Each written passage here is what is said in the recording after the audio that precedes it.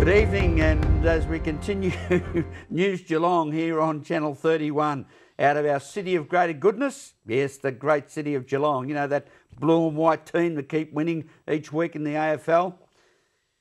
Well, you heard from the acting CEO of the city of greater Geelong, Stephen Griffin, and the fact that we are working in a surplus. That's right, not that dirty word deficit, but surplus.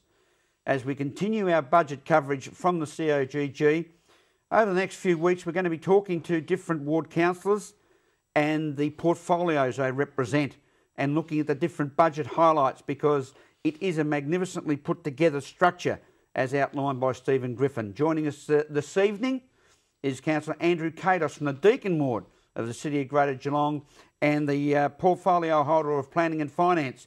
First of all, to talk about the Deakin Ward, it's a very good morning, good evening again to Andrew Pt2. How are you, Andrew? Good evening, Graham. Pleasure to be on the show. It's all this daylight. I get continually mixed up, but we get by, don't we? Andrew, first of all, consolidating what Stephen Griffin said, you'd have to be pleased overall, a surplus, a very, very good budget. Must have been a thorough process that you went through. It is a long process. You go through all the budget processes, started probably back in October, November of last year. So it's almost a 6-month process to get to where we're at. And we've got a $4.54 million surplus.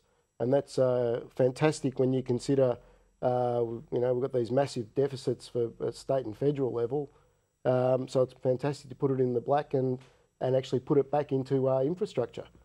And the theme, viewers, is Geelong, the best place to live. And that's one of the reasons it is, because we have got a very solid City of Greater Geelong overlooking and looking after our future directions. Looking at the key highlights in the Deakin Ward, Andrew, first of all, our beloved Highton Reserve, which down here in Geelong is the home of Football Geelong and also the home of the beloved Geelong Falcons, who are also continuing along at an undefeated rate, but money being allocated for new headquarters or extensions to the current Highton Pavilion to allow for the expansion of junior football, junior netball and the continued development of our great Geelong Falcons program. Yes, Graham. Look, we've got the not just the reserves, part of a master plan for the entire reserve. So we've got, I believe from memory, it's $429,000 the city's allocated in the budget this year, and that'll go towards, and the AFL is matching that. So what we're going to do is we're going to have the club rooms totally remodelled. And look, if anyone's been down there to Highton and if their kids play perhaps, I'm trying to think of the word for it. Cricket, tennis, any of the cricket, tennis, sports. Like if they come down there, if they've been in the pavilion and seen it, it is a tied pavilion. It was probably built back in the 50s and it needs quite a bit of work, and certainly a pleasure to send some money over there and get things cracking. And viewers, we'll give you some pictorial highlights coming up in the not too distant future of some of these redevelopments. But where we're talking up in the Highton area is you've got the Highton Bowling Club on one corner, you've got the Highton Tennis courts on another corner, which has had all new lighting put on it. You've got the Alexander Thompson Cricket Club, you've got Football Geelong headquarters, you've got the Geelong Falcons Football Club and all the junior development that goes on around there. So it's a multi-sported precinct, as well as community used as far as a lot of walking and a lot of athletic activity by the casual joggers and the casual walkers around there. So aesthetically and from a facilitisation viewpoint, significant improvements. And the big question that's floating around some of the circles, are we going to name the new pavilion up, a new headquarters up at Highton Reserve, the Michael Turner Pavilion? We'll wait and see, Mick. 2 new playgrounds also been included at Deakin Ward at the Augustine Reserve and the Deakin Estate. Yes, we've got basically the Deakin Estate there is a growing estate there. It's tucked in that little pocket between Deakin and the Ring Road, and it is really filled up now, and you've got a lot of young families in there. So it was great pleasure. I was able to put a playground there, and also the Augustine Reserve, which is up near the retarding basin there as you come down South Valley Road. So another growing area, and it's good to see that we're investing in the playgrounds there. And the playgrounds, viewers, are not just the old rubber tyre swings that you and I might remember back in the old days, and a steel slide. These are state-of-the-art playgrounds. Yeah, they're very much in this day and age with public liability. You've got to have everything 100%. Like you said, there's no more of the rope and the rubber tyre. You can't get away with that these days. So everything will be the proper plastic materials, and everything will be right on the money. Down at the Queen's Park complex, and what a magnificent part of Geelong that is. A magnificent viewing area of many, many different forms of activities. And one of them, the great game of cricket and also football. There's a particular oval down in the Queen's Park complex known as the DF Shore Oval. A wonderful oval that has a high regard as far as one of the best hard wicket playing surfaces in our great city of Geelong, in the Geelong Cricket Association. And I understand there's been some reallocation of funds for new hard wicket training nets and also improvements to the Shore Oval.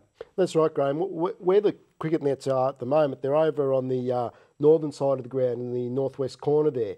And they don't get a lot of sunlight, and that's a problem they have over there. So what we're going to do is move the nets from that corner over to where the practice putting greens are near the golf club. So they're obviously on the southern end of the oval, they'll get a lot more sun, and they'll be able to grow the wicket, the turf wicket to a better standard. And it also gets rid, if you have a look, there's a concrete pad that comes out onto the oval. That will be removed over where the practice wickets are at the moment. And also an upgrade of water reuse program. Yeah, there's $900,000 is in the budget. The development that's going across the road in the old cement works, that will have a precinct-based water recycling plant in it. And what will happen as part of the Queen's Park Master Plan, there's $900,000 in the budget for a pipe to come from that facility, the water recycling facility, across the river, and there'll be several water basins or small dams built in the golf course as water features in the golf course, and they will act to irrigate the course. And the city will be able to access about 70 megalitres of Class A recycled water from that. Well, certainly the old two Blues down there at Newtown and Chewell, and the Geelong Amateur Football Club, who have continued use of those for their respective sports, but also the community use, because down at the DF Shore Oval, adjacent to it, is a great facility for family picnics. It's a covered-in area. There's barbecues available. The Highland Gathering is another area that uses that annually, and it's a terrific facility. Great to see Queen's Park coming on.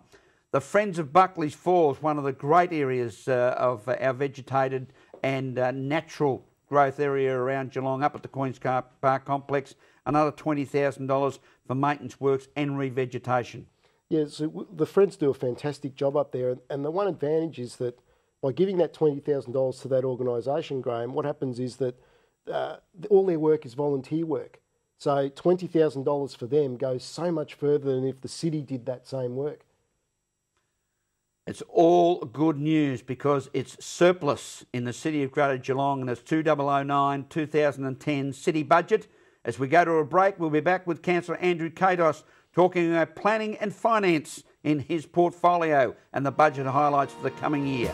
Back shortly.